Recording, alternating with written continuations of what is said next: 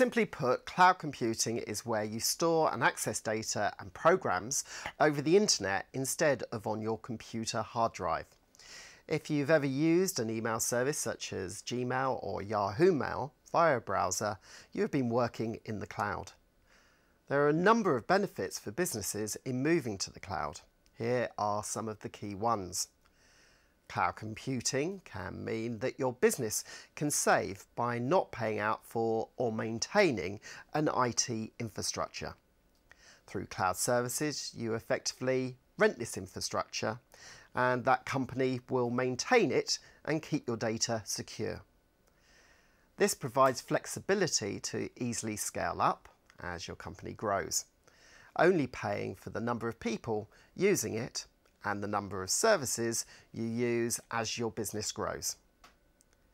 You will automatically benefit as software is updated, including security updates and new releases, without the need to outlay for expensive new versions all at once. Cloud computing adds flexibility to your business. You and your people can work from anywhere to access these services and your data. This can be especially important when looking at what you would do if there was an incident that happens at your business, which means you cannot access your office or equipment. With cloud computing, you will be able to seamlessly access your business data from elsewhere. Working together in the cloud, or what they call collaboration, means that the sharing of files and data is simpler.